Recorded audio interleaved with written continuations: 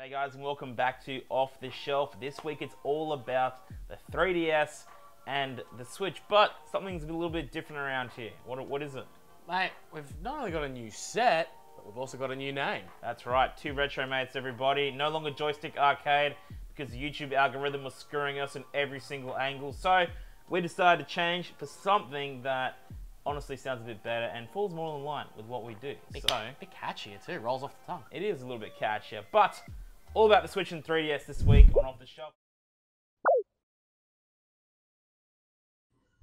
So, what have you got this week?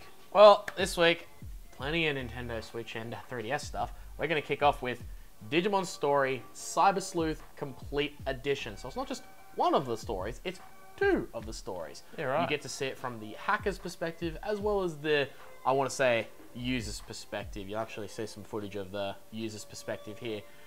Now, I believe this came out on the Switch and PlayStation 4. So, but very hard to find a physical copy of these days. Oh yeah, like that game had a very limited release. Yeah, I remember finding this in an EB Games. I'm calling you and I'm like, dude, look what I just found. And we're like, crap, should we take get it? But no, really fun game, but standard JRPG takes about 2 hours to get through the prologue. So if you got time to kill, sit down and give this one a try if you're a Digimon fan. I heard it does channel some kind of Persona-y vibes a little bit. It really does. Like I do remember playing the original Digimon worlds. There's a few little callbacks to that as well. Yeah, right, okay. From the PS1 era, so it was pretty nice to actually see bad. that again. But it was more of a Persona vibe. Yeah. What about you? Oh man, get ready for this dumpster fire of a piece of garbage. Paper Mario, the Origami King. I had high hopes for this game, and finally got around to giving it a go, and honestly, I've never been so disappointed in a game like in ages. This was garbage. The fighting was trash. Like this little circular sort of ring thing you gotta move around to line up your enemies. Like, what the hell is that? It's nothing like an RPG, like a typical Paper Mario RPG.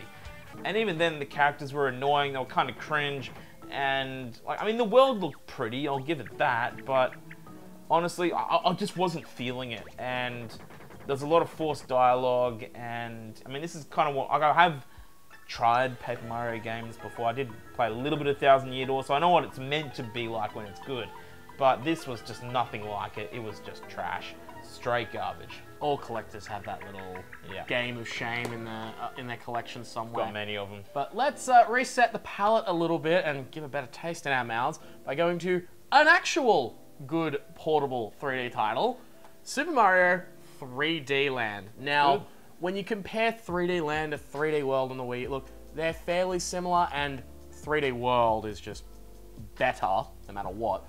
But this was still a fun, good game. It was Super Mario 3D Land on the 3DS. It was portable. I mean, we are getting 3D World on the Switch soon, so it's going to supersede this entirely. Exactly. But genuinely a good title. I do recommend playing it. I'm even playing it on when I'm just, either going to sleep or I'm bored and want to play a 3DS title. It genuinely feels like proper Mario. It does. They're not trying to do any stupid things with it, though. One thing they did take away from it was the ability to fly with the Tanuki suit. Yeah, I know, right? I feel like you kind of get cucked there. Yeah, but look, I mean, the forced 3D-ness of the game, using the 3D slider on the 3DS to actually look around and do the puzzles, I actually really enjoyed that. That was really unique, because it actually pushed a feature of the 3DS that not a lot of people tend to like. I mean, I personally didn't, because it hurts my eyes, but, it was really unique. It's just such a shame that not other devs didn't push the use a bit more, but that's right. Oh well, but still, fun game. If you see it, pick it up. Oh, I must have for the 3DS. Yeah, definitely. Now, speaking of games that could have been good if the developers actually tried a little bit harder, Pokemon Ultra Sun, another great disappointment of about 6 hours of dialogue. They must have got Hideo Kojima to do the cutscenes. No, it would have been good in that case. Seriously, this game is one of those games that has so much potential. So I actually bought Ultra Moon when it came out, and I was hoping, please to God, let me skip the cutscenes, but you can't skip the cutscenes. The whole Ultra Space dynamic is sick. It's mad. You got all the Gen 7 Pokemon, which I've looked, some of them are pretty cool, okay? But I mean, just the cutscenes ruin it. It's garbage with the cutscenes. You can't skip them. It's forced. And I'm actually trying to complete the national decks at the moment, and luckily on this save, the guy was up to the Pokemon League, so I was like, all right, I'll just breeze through it, and so I can catch a few exclusives at the end game, which I needed, right? Well, I got through the Pokemon League. It was easy enough, and then there was 40 minutes of cutscene. 40 minutes. 40 minutes. 40 minutes of cutscene after the Pokemon League, and I'm just like, am I watching a bloody movie here, or am I playing a bloody Pokemon game? And I'm actually playing through Pokemon Black 2 at the moment on my DS, and it's just a stark difference. They just get straight to the point. There's no crap. It's great. Anyway, what else have you got? Oh, my word. Pokemon Company, get it together. All right, now, this was a title that divided a lot of players up, but it was the first experience of all of these Mario games for me, so I was kind of going into it like, whatever. Super Mario 3D All-Stars. So you get the original Super Mario 64, Super Mario Sunshine, and Super Mario Galaxy. Are you raving on about how amazing Galaxy and Galaxy 2 are? I never played these games when they came out, so this was my first experience. Super Mario 64. Was Mario always so floaty? I felt like I was ice skating all the time. He was. And it's a straight emulation. I'll give it that. For an emulation, it actually does a pretty good job. It does. But I feel like Nintendo could have maybe done a little bit more on the emulation side. I mean, you got the PC port of Mario, the unofficial PC port. The unofficial, yeah. And it performs way better. And say that. I would have thought they'd put more love into the Switch version of that, but I guess exactly. not. However, Sunshine and Galaxy, look, I've played both Sunshine and Galaxy. They perform top-notch, although Galaxy is a little weird because it was originally made with the Wii mode in mind, so you could point and collect all little star things, and I was like, okay. Try, I was playing it with the Pro Controller. I actually got the hang of it with the Pro Controller, figuring it out. So I was like, oh, this is actually what it is. I do find the Pro Controller does drift. Not Pro Controller, sorry, the Joy-Con drifts a little bit when you're just holding it there. It kind of goes. Yes, it does. I was doing it with the Joy-Cons. I went, stuff this, put it in the Pro Controller. I was fine after that. Yeah. But of the three, I preferred Sunshine over everything. It just performed well, and it was running great. I was like, yep, okay. Sick. Cutscenes could do with a bit of remastering, in my honest opinion. How's it going?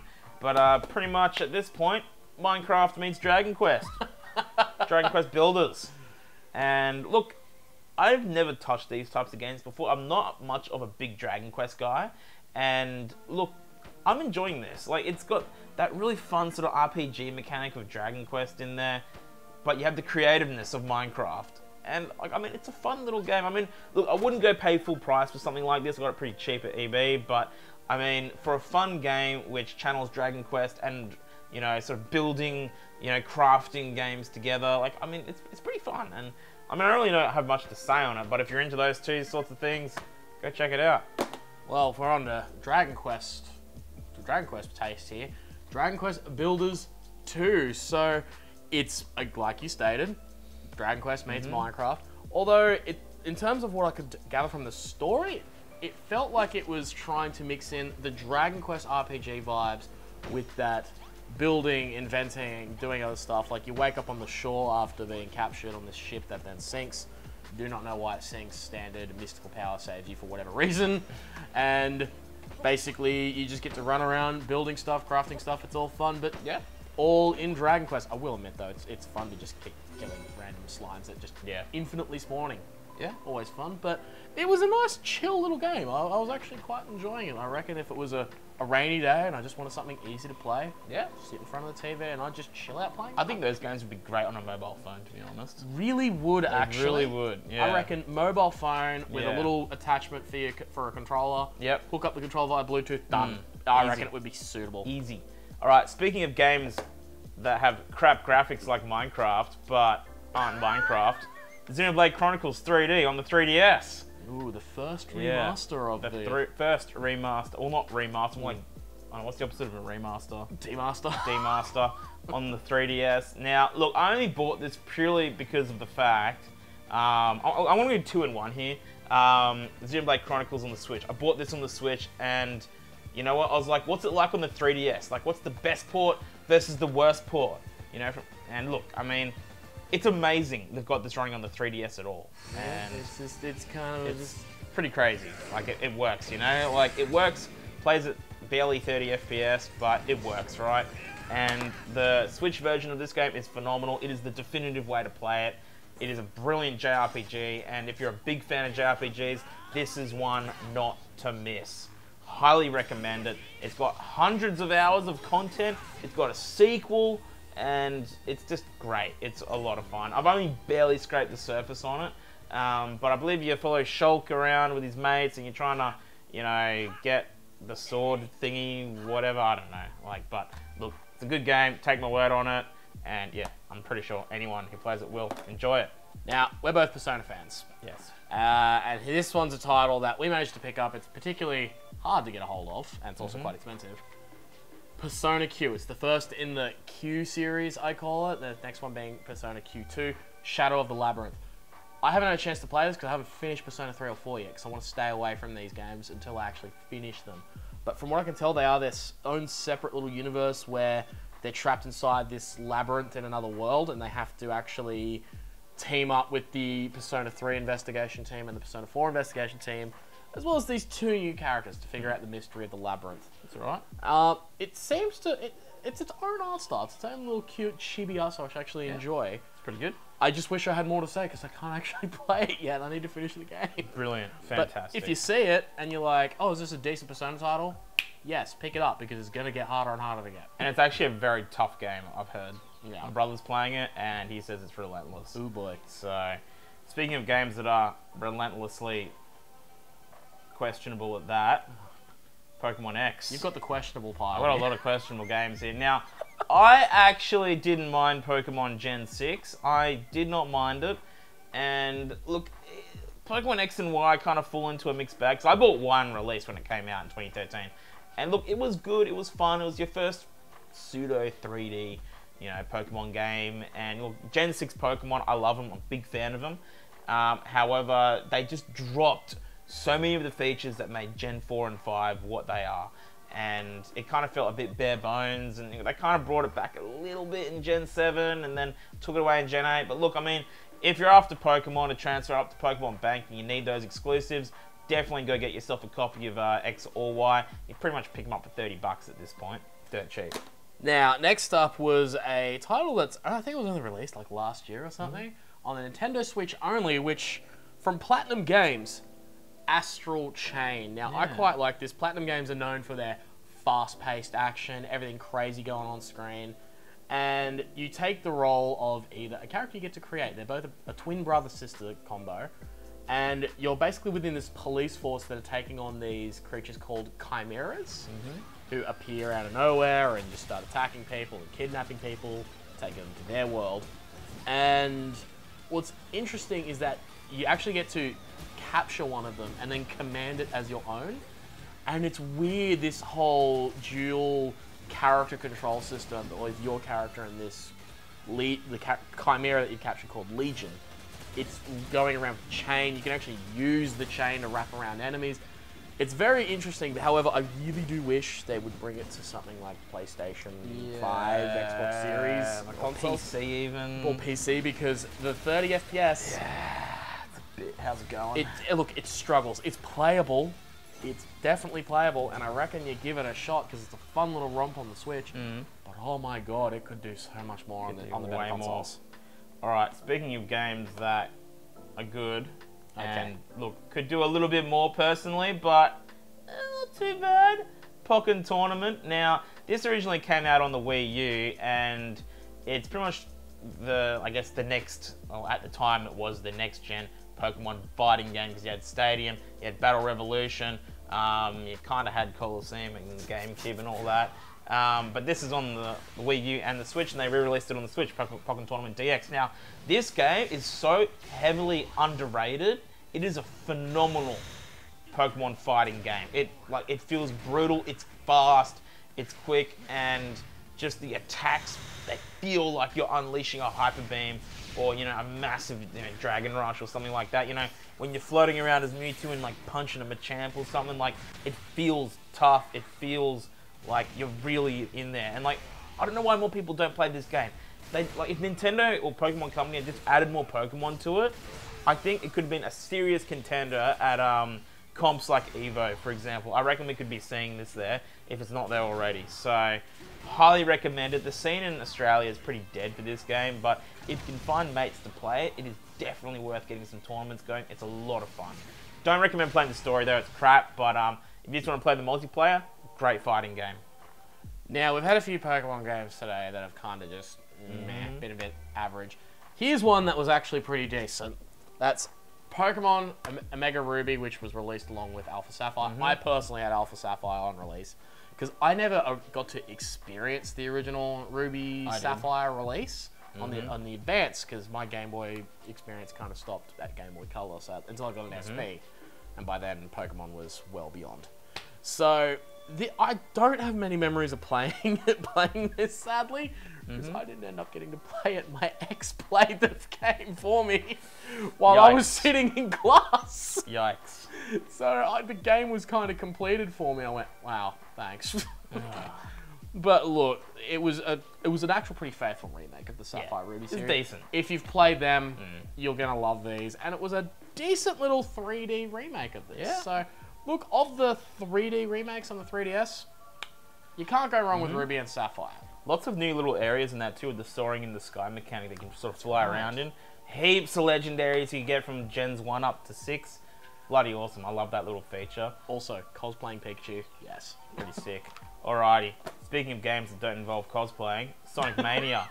Now, this game is pretty much the definitive Sonic game of the current day. A faithful recreation of the classics on the Sega Sega Mega Drive.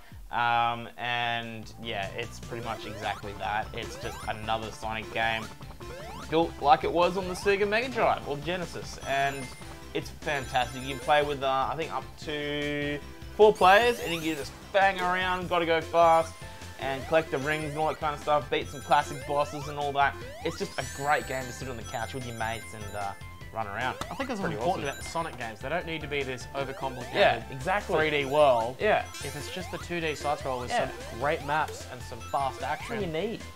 That's fine. It's Fun done. by me. Yeah. Now, finally, a nice little decent game to pick up 100% for the Switch, and it's fun for the whole family because there's 51 games on this. Worldwide games at that. Worldwide games at that. Now, this is the type of game that if you're buying a Nintendo Switch for the family to use for family fun times, this is going to be the one you're going to pick up. Anyone can play it. Don't be discouraged by the M rating there. Okay, that I don't understand. Like, purely it's board games, simulated gambling and online interactivity.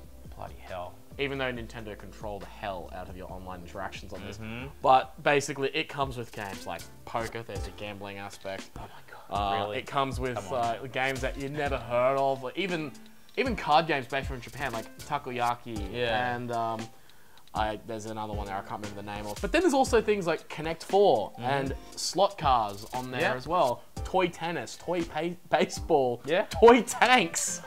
But on heaps, and you can play it in, some games worked well in docked mode, some work well with the Switch out. You can even, if you've got mates with Switch that have the same game, you can actually pair them up like for the slot car track. That's right. Pair them up and make this really cool looking track. I know you and I tried that. Yeah. So, look, honestly, if you're looking for some great party games for the Switch that the whole family can enjoy, like I said, please don't be discouraged by that M rating. Really recommend picking this one up for the Switch. It's a great title and worth every penny in my opinion. Worth every cent, penny, whatever your goddamn currency is. But yeah, that's our little collection there. What a haul it was this week. 10 Switch games and 6 3DS games. Lots of bangers and lots of games which are just very questionable at best. I'm going to leave on the back end of the shelf and never look at them again. Paper Mario. But if you love this week's episode, guys, make sure you drop a like, comment, and a subscribe. And let us know down below if you picked up any recent games for the Switch or the 3DS, any Switch or 3DS games that you're going to be looking forward to. Definitely let us know down below. And also check us out on Instagram and Facebook. We've recently made some new accounts there. We're going to be posting lots of cool stuff and all that kind of stuff. So we'll put some links in the description below or up here, whichever works. So make sure you click on those as well. But as always, thanks for watching, and we'll see you guys again in the next one. Gotcha.